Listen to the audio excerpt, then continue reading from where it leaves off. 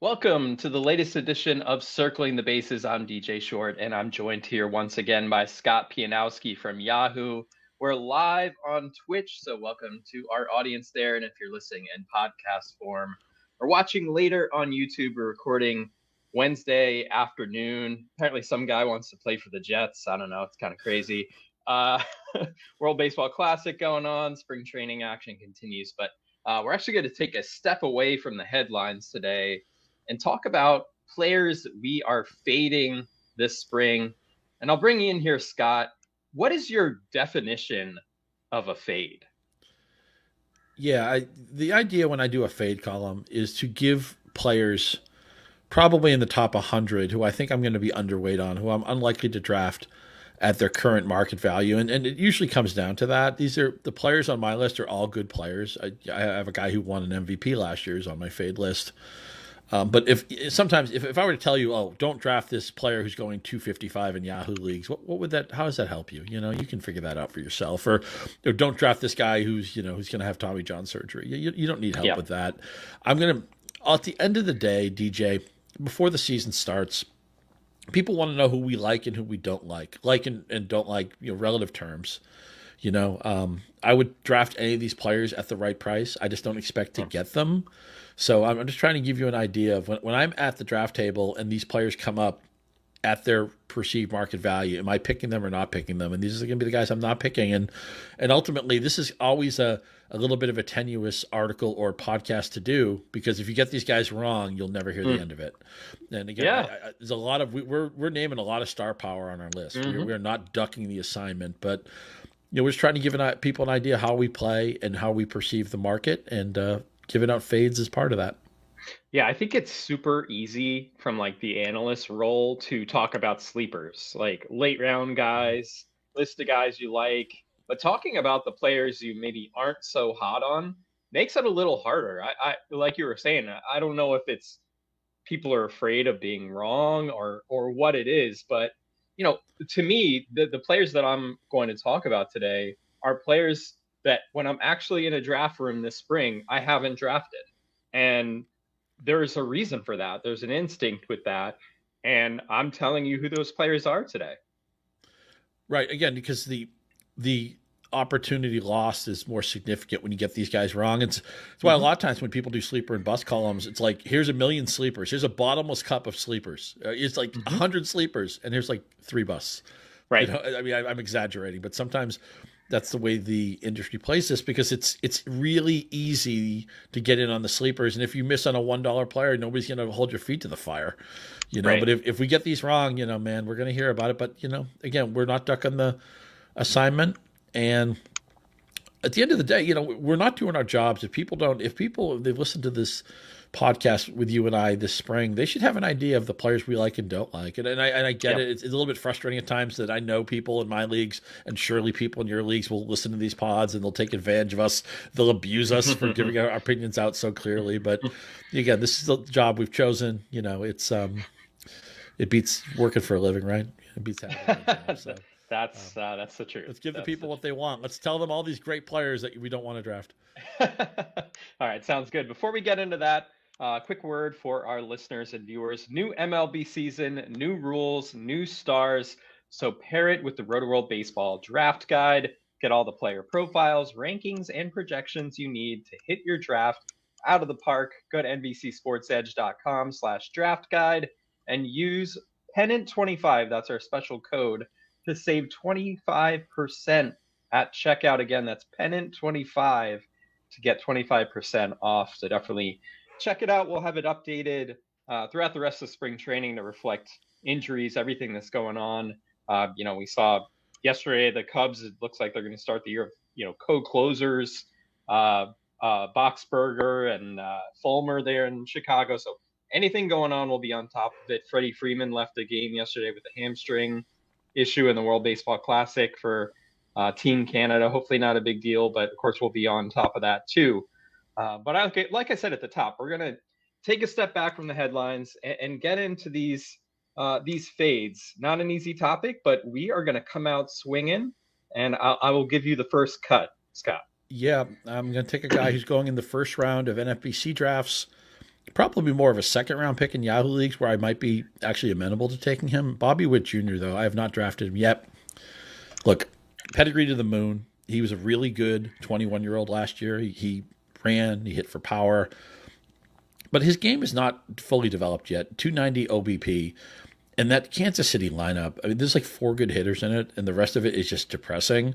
And this is a common theme with some of my early fades is when you draft somebody in the first or second round, I want a player who's surrounded by what I call buoyancy. I want him to have other good offensive players around him. Witt will have a couple of those. But the Kansas City lineup is not a destination lineup. It's one of the 10 worst offenses in baseball. It might be a bottom 5 offense. And also, when I looked at the projections, are just something to consider. They are not mandates. They are not, an answer key. But I noticed that the projection for Bobby Witt is almost the same as Randy Arozarena. Now, different player, different position, different part of his career arc. I get it. But they're expected to do almost the same identical thing by the spreadsheets. And you can get a Arozarena 2 or 3 rounds later. I don't know. Bobby Witt, because he's exciting, because he has so much pedigree, I think people want to draft and price in the improvement that Bobby Witt's going to be a superstar. Bobby Witt might be an MVP someday. And I don't like pricing in that much improvement into a player's ADP. To me, he's like a late second round pick. Again, maybe in Yahoo you can get him more affordably. When I see him going in the first round of NFBC drafts, I think that's fancy play syndrome. I mean, you see him go over Mookie Betts sometimes. I will never play that way. Yeah, I'll get into a player later who I see in a similar vein. I think with Witt, though, I think I slightly agree on Witt and slightly disagree. Where I disagree is the stolen base upside. So, 30 stolen bases in 37 attempts last year. You got to figure, with the rule changes that maybe he sees a little jump there. His sprint speed is, tops in the game right up there with Corbin Carroll. So we know the Royals like to run. So at the end of the year, I think when it's all said and done, maybe he doesn't justify, top 15 status, but I think the steals might give him enough of a floor where he'll finish the year as a top 50 player just in counting stats alone. And there's always the chance for a little bit more. Speed, position, all that kind of stuff, I think plays into it. Again, I would not draft him as a first rounder, but I think even if you do, you're probably going to be okay. And he's probably not going to make or break your season. Yeah, I guess my takeaway here is that I'm not taking him in the first round. If you can get, and again, he's a second round pick in a lot of Yahoo leagues. I'm okay with that. Qualifies at both shortstop and third base. We often talk about how much we like players who do that. Third base is not particularly. It's so weird. I mean, when I first started playing fantasy baseball, none of the shortstops could hit. Now all of the shortstops hit, and that shortstop might be the easiest position to fill. I get the idea. A lot of managers who select Witt are going to be using him at third base. Yeah. So if you anybody out there who's a pro Witt guy, you want to take him in the second round, I'm fine with it. My strongest part of this takeaway is just I don't think he's a first round player. Yeah. So the player I was talking about, who I see in a similar vein, is Michael Harris II. So his ADP on NFBC since March 1st is 27.83. So we're talking about a second round player in most leagues, right in that Randy Arozarena area, ahead of Luis Robert. I had a Jose Altuve and Marcus Semien at a weak position. Outfield, like we talked about, pretty much all draft season is top heavy. I think it's sort of deceptive in that we think there's so many outfielders. There's such a big pool of players that you can find quality later. But to me, I feel like midway through draft, I'm like, man, not sure about a lot of these guys. I think we are hungry for that next 5 category monster. And yes, Michael Harris could be that eventually. I'm just not sure he's ready right now. I think the plate discipline leaves something to be desired. He had a walk rate of 4.8% last year. He had a ground ball rate last year of 56.2%, which is in Christian Yelich range. And we know how much his power has been up and down all over the place throughout his career. He also struggled against left-handers last season, hit 238 with a 649 OPS against southpaws. We haven't really heard a lot about that. Had a strikeout rate of 30.4%. I think there's a floor here that's nice. He's going to have some good counting stats. He'll probably finish in the top 80 players because of that stolen base upside. But I'm not sure he justifies this pick. I think it's pricing in improvement that we're not sure is possible yet. Yeah, Harris was better last year than even the Braves expected. Then, of course, he signed that extension, buying out his arbitration years. It's funny, you mentioned Yelich as a ground ball guy. And when you said that, out of nowhere in the back of my mind, I just felt a little twitch. And I thought of another former Atlanta Braves outfielder who could do a lot of different things, who came up very early in his 20s, who had a ground ball profile. That was Jason Hayward. Yeah. And we know how Hayward's career's gone. Now he's trying to hold on, and I think he's in Dodgers camp, I want to say. Mm-hmm. But obviously he never really justified that contract with Chicago. They did win a ring. That flag flies forever. Jason Hayward seems like a decent guy, but when I think of Jason Hayward, I think of him grounding out the second base. Just 4-3. Harris is an easy fade for me. I feel like he outkicked his skills last year. And production, and again, this is like, people see Witt, like, oh, he was great last year, he'll be better this year. Harris, he was really good last year, he'll be better this year. Production, improvement, player careers are not always linear. Sometimes players take a step back. Now the league has seen these guys, the pitchers will adjust, the players will have to adjust to the adjustment. There's no guarantee that anybody who was good as a rookie has to be as good or better in their second year. And when the ADP bakes in the improvement, as you talked about with Harris, I think it's an easy fade for me. Yep. Who you got next, Scott? Okay. Really good player, a guy I would welcome on my fantasy team, a guy I welcome on my favorite real life team, which is the Boston Red Sox. It was frustrating to watch Mookie Betts go out the door. It was frustrating to watch Xander Bogaerts go out the door. They did keep Rafael Devers. That's great. They got Fenway Park, which is a monster offensive park. It's not really a home run park, but there's no foul territory, great batting eye. It's a great place for offense. Unfortunately, Rafael Devers does not have a lot of talented teammates around him. This is the worst Boston Red Sox offense I can remember in 10 or 15 years. You've said that a lot.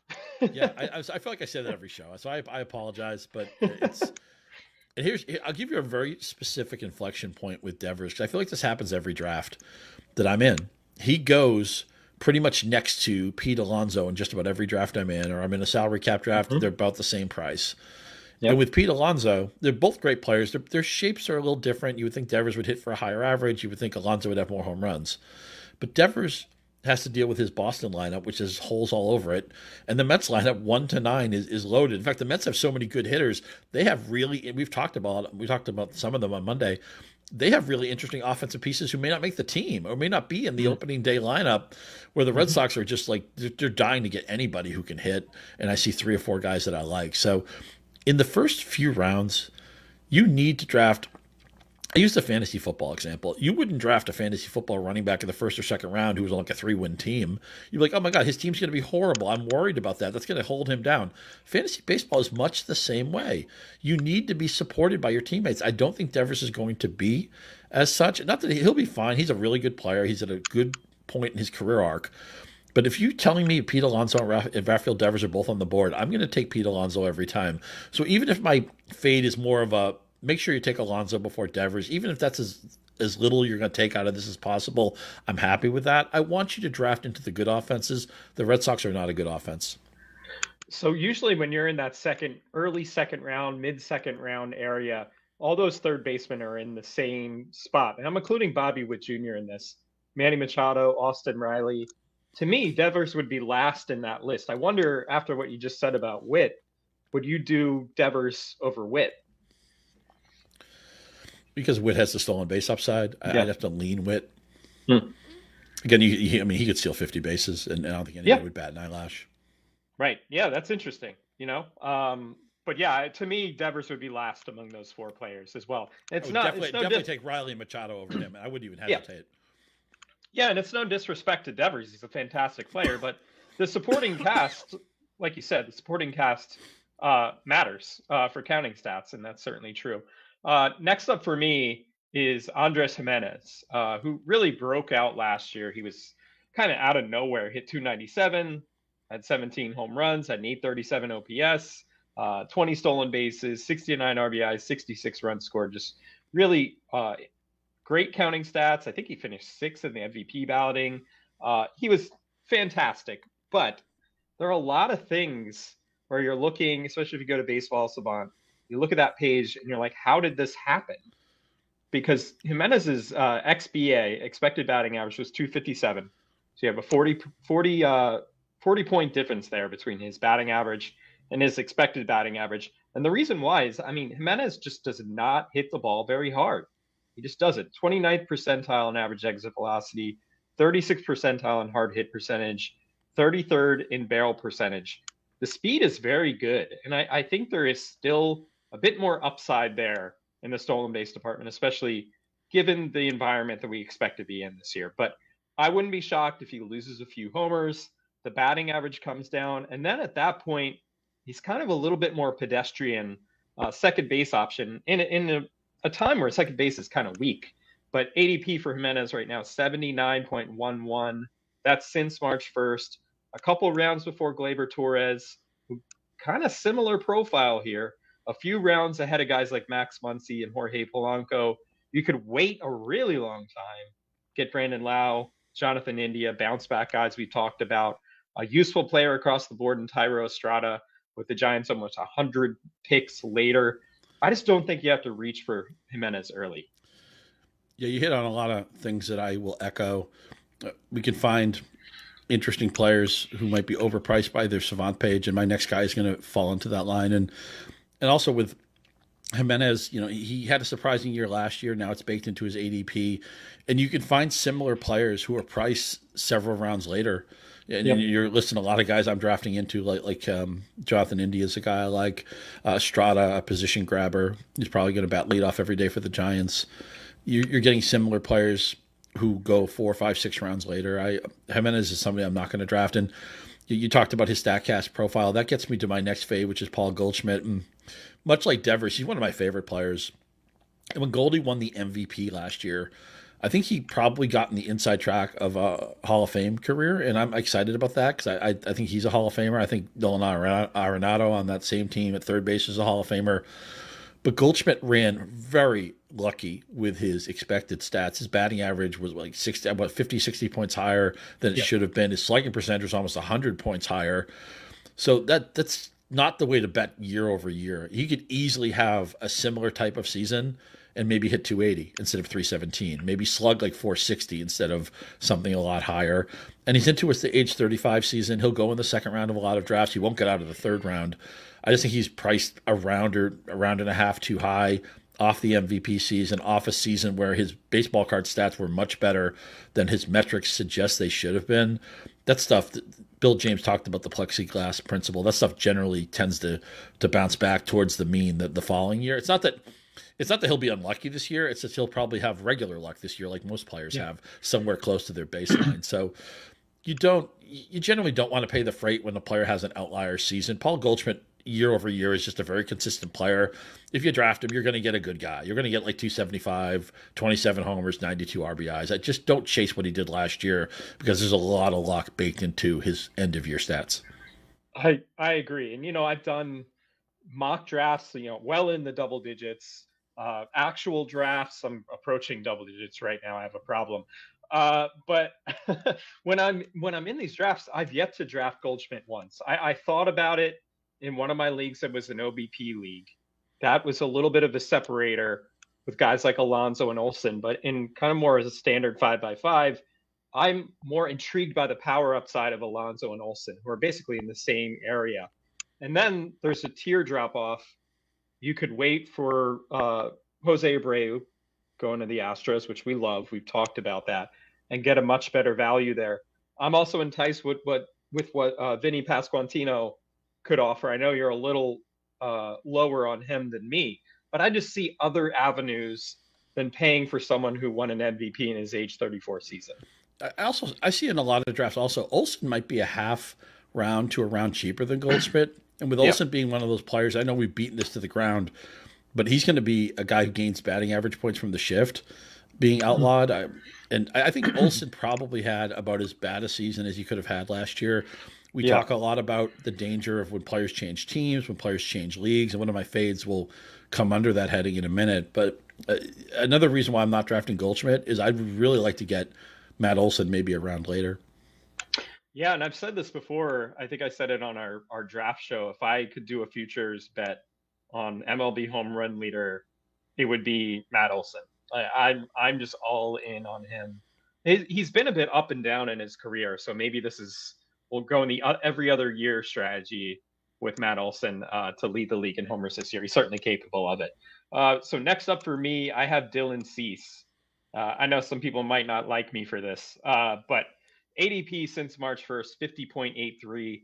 Same range as Max Scherzer, Shane Bieber, Christian Javier, Zach Wheeler, Julio Urias, Luis Castillo, all really, really quality names. And Dylan Cease, I guess, deserves to be in this kind of stratosphere, coming off a 2.20 ERA last season, 227 strikeouts.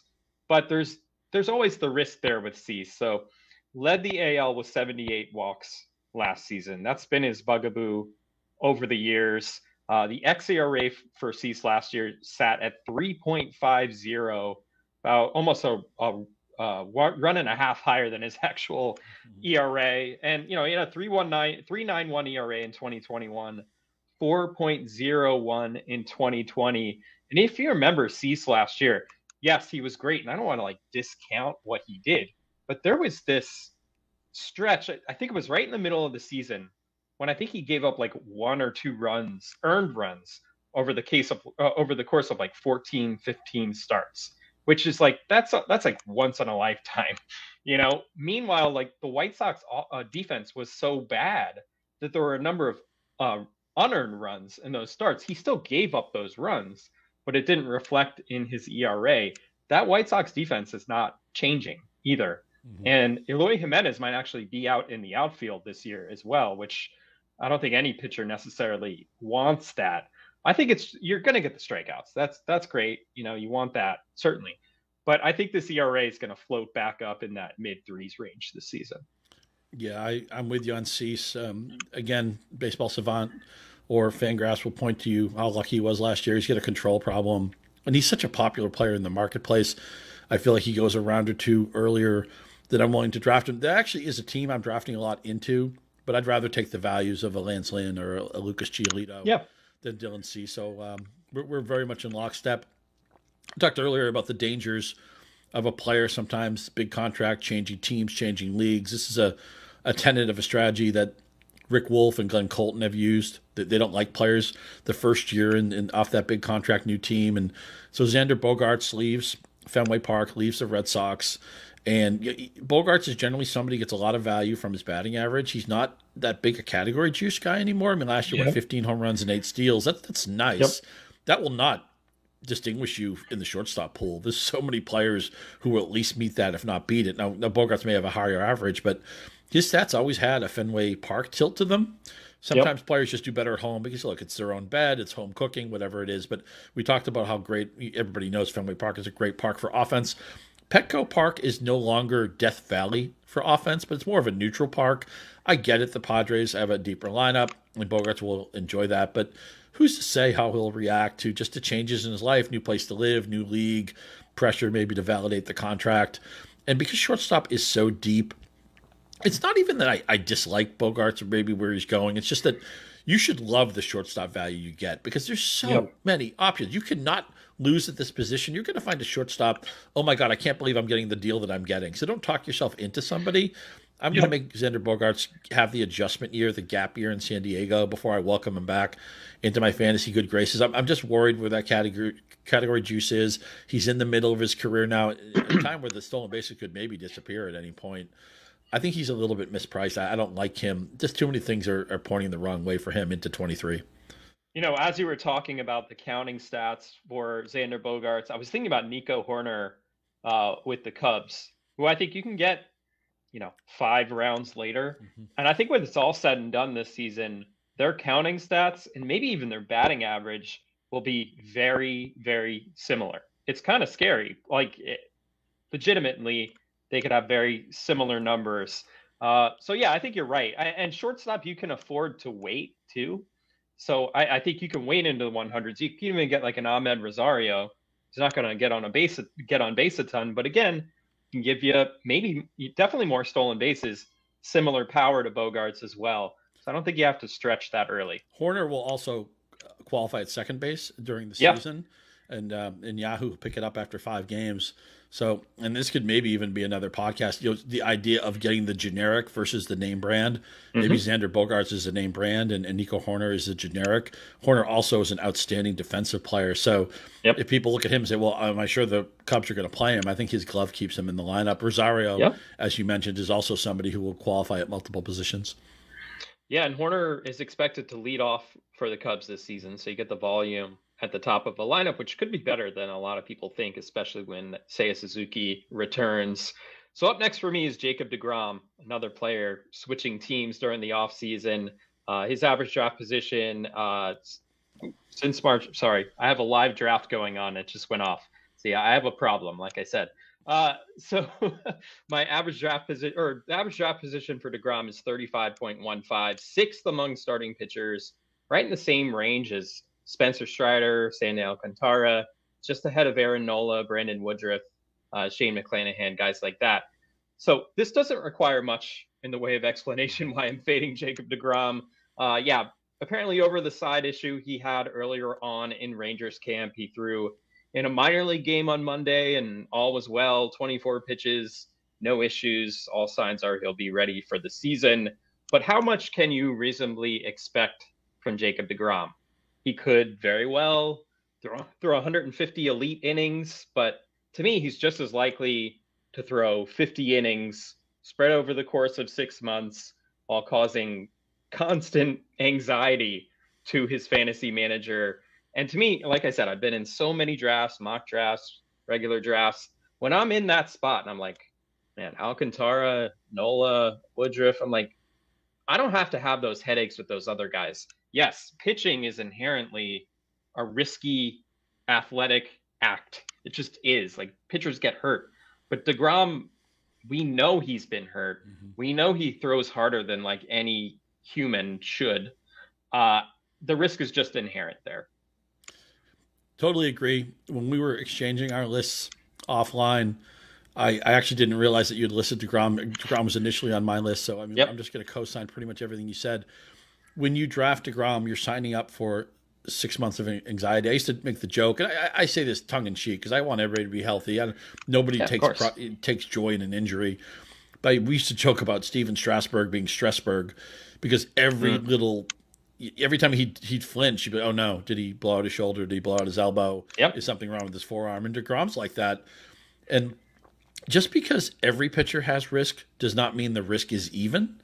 And deGrom, after the last 2 seasons, I thought, if we were doing a podcast in November and like anticipating ADPs, I'd be like, yeah, I'm curious to see how the market handles deGrom. What would it be, like a 5th round pick, a 6th round pick? I'm shocked his ADP is where it is, where people are drafting him like there's really nothing major to worry about. Man, don't do it to yourself. Don't stress yourself out. And now, it's a much more difficult call with my last pick because a lot of the deGrom issues are going to come into play with Tyler Glasnow, who goes several rounds later. But remember, 1 season past 90 innings. I think he's never gotten to 120 innings in a career, and he's still a top 100 pick. There's a time when your draft should shift all to upside, where you play with your hair on fire. I'm playing for first place. I don't care if I come in last. I get it. You want to be a daredevil. But Glasnow goes a few rounds before I'm ready to flip that switch to I'm just going to play with my hair on fire. The fact that he's never had a fully healthy season, at least deGrom, he's won Cy Young awards. Tyler Glasnow's never really been eligible for anything because he never gets through the full season. And he's a really big guy. Was he like 6'8"? There's a lot of moving parts there. I'm really surprised that people are as aggressive on Glasnow as they have been. He's going 2 or 3 rounds before I'm ready to even consider him. Yeah, and with the oblique issue right now, he's yet to resume throwing. He's already hurt. Right, and so he'll be back maybe by the end of April. We'll really see. But why buy into that? Already when we know he's sidelined, setbacks always possible. Obliques are tricky. To me, it's just not worth getting into unless he slips incredibly far in a draft. Which, if you're in a certain room with a certain group of people, that might be appealing at some point. And I don't know about you, Scott, but sometimes I like to leave a draft with an injured player because it gives you that basically a free roster spot to pick someone up off waivers, and you're essentially stashing a player early in the season. I don't have a problem with that. And also, some formats in a head-to-head format, maybe, where it's like, okay, if Glasnow's healthy during my fantasy playoffs, it's not going to hurt me as long as I think I'm going to make the playoffs anyway. It's not going to hurt me to carry him. He also, you would have to draft him for me, for my taste personally. It would have to be a league that had some IL flexibility. Like I would not take him in like the TGFBI in the NFBC formats that don't have IL slots. You're just playing a man down. Well, and again, he's already hurt. I always say that, injuries are going to find you. You don't have to go looking for injuries. And in the case of Glasnow, it's not a matter of when he's hurt. He's hurt right now. So that's there is a time and a place to take a player like that, and you have to. Everything we give out, all the opinions, all the ranks, you have to season it to the attitudes and slants of your league. Every league drafts differently.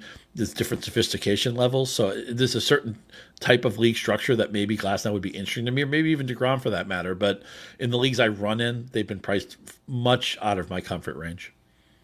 So quick reminder here to our listeners to download the Rotoworld app to receive breaking player news all season long.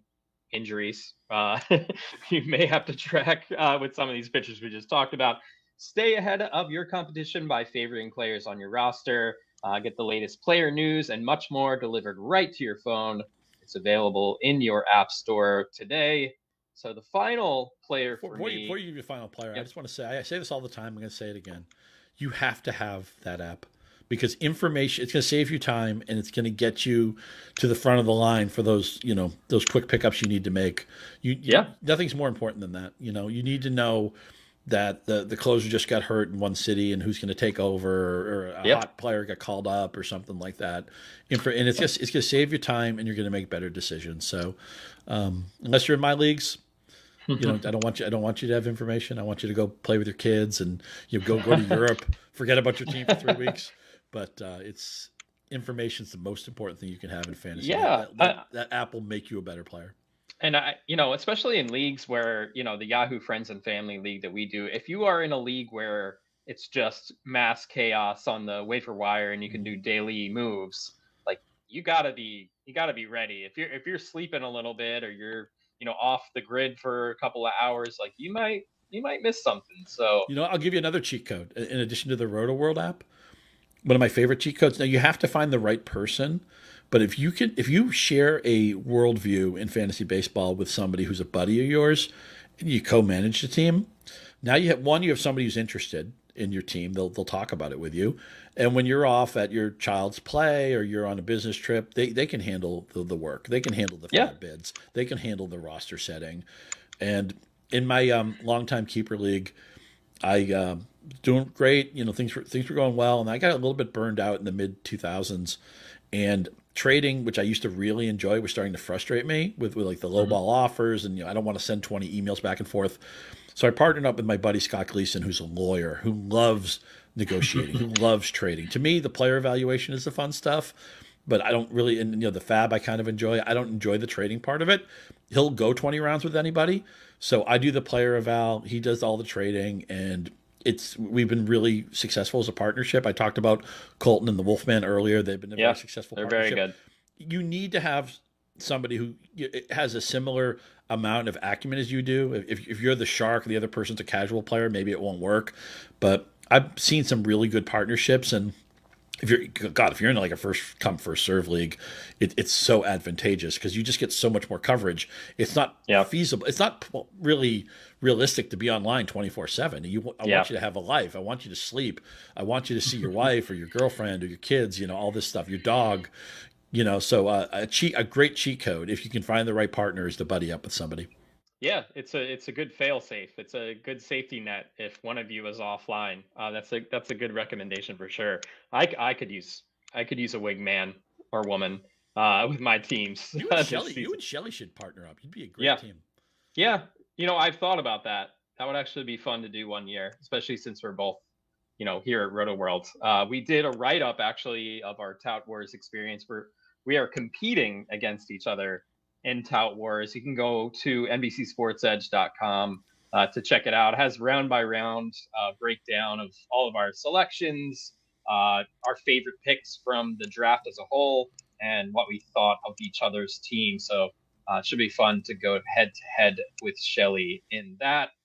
My last pick, Nick Castellanos. So he's outside the top 100 right now, 115.69 since March 1st on NFBC. So, you're not investing an early round pick. However, he's right in that like second outfielder mix with like Taylor Ward, Jake McCarthy, Christian Yelich, who we mentioned earlier, Chris Bryant, Stephen Kwan, Anthony Santander.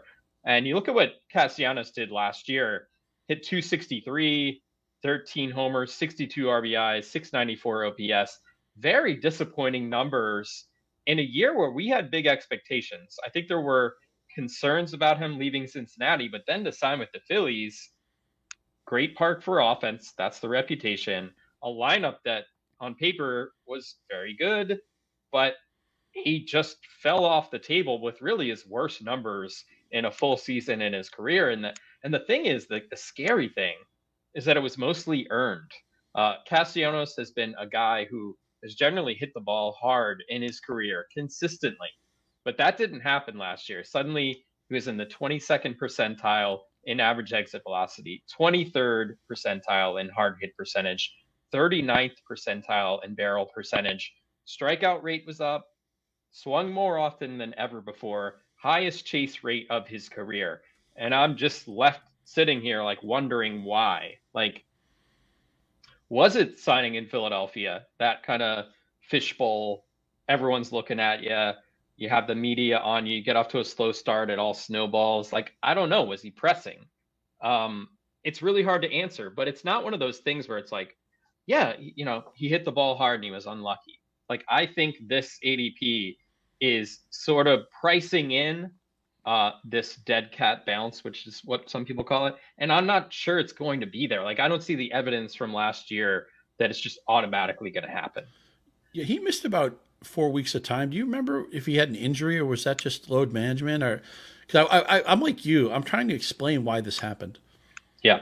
Yeah, off the top of my head, I cannot remember. No, I don't remember. I don't remember a major injury because when somebody has a season like this, a Nick Castellanos, a name brand, a player, the type of player. I think most of the years we've drafted this guy, you feel like, okay, I got a nice solid building block, not an MVP candidate, but like a nice second outfielder. Maybe you stole him as your third outfielder.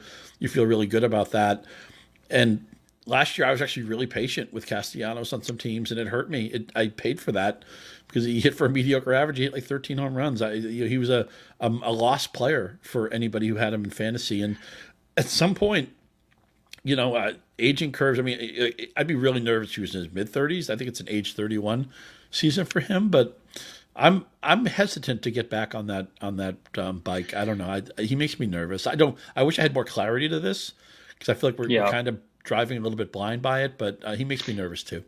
Yeah, I mean, I think I remember certainly in September there was something with his toe. There was like a turf toe thing. I think there might have also been an oblique issue, but how does that explain what happened earlier in the season? I'm not quite clear on that. So maybe he was just dinged up. Maybe it was partially dinged up, pressing with a new contract. It's really hard to say. Yeah, I haven't drafted him yet, although I'm willing to be open-minded that maybe I'm wrong on all this, and maybe we'll be like, oh yeah, of course Nick Castellanos went back to being like 290, 25, 95 Nick. It could happen. It's a good lineup, especially when they get Harper back. But by the way, speaking of Harper, didn't show up on either one of our lists. I'm curious how you're playing Bryce Harper with him expected to miss such a chunk of the season. We talked about Glasnow, who's already hurt. There's a time and a place you take a guy like Glasnow. Yeah. How are you playing Bryce Harper in your draft so far? So I actually said in my Tot Wars write-up that Bryce Harper was my favorite pick in the entire draft. Wow. I missed that. Okay.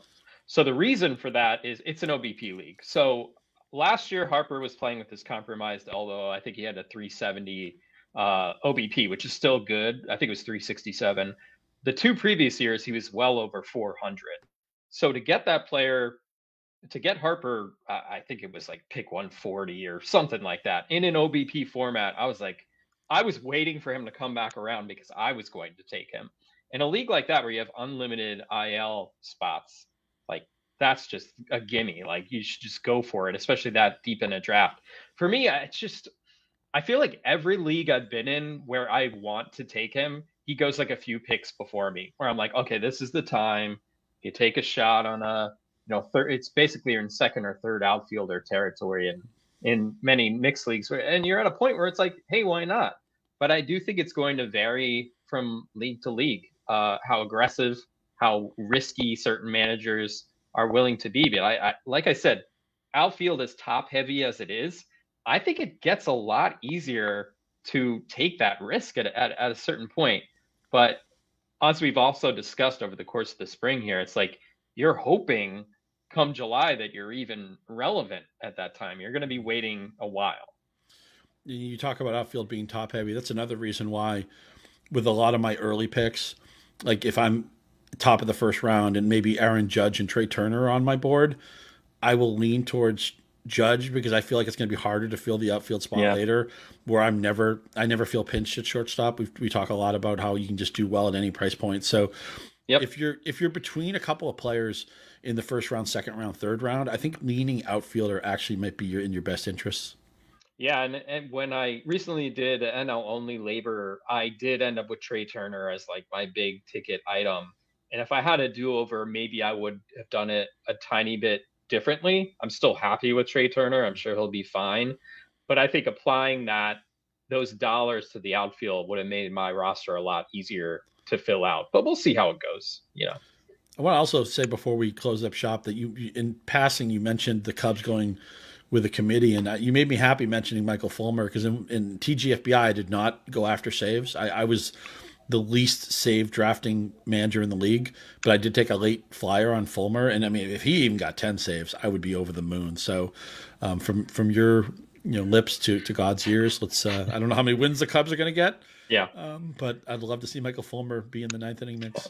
I think it has a good shot of happening. I've taken a shot on him in a couple of drafts so far in hopes that that's how it emerges. There's a lot of options there in Chicago. So that's going to be one of those we're going to have to follow, I have a feeling, throughout the season for sure. Thanks a lot, Scott. We will be back next Monday to record another episode of this show. And make sure you subscribe to Circling the Bases wherever you get your podcasts. And if you're listening on Apple Podcasts, be sure to rate and review if you like what you're hearing. Also, make sure to follow us on Twitter if you don't already. Scott is at Scott_Pianowski on Twitter. I'm at DJ Short. Take care, everyone. We will see you next time.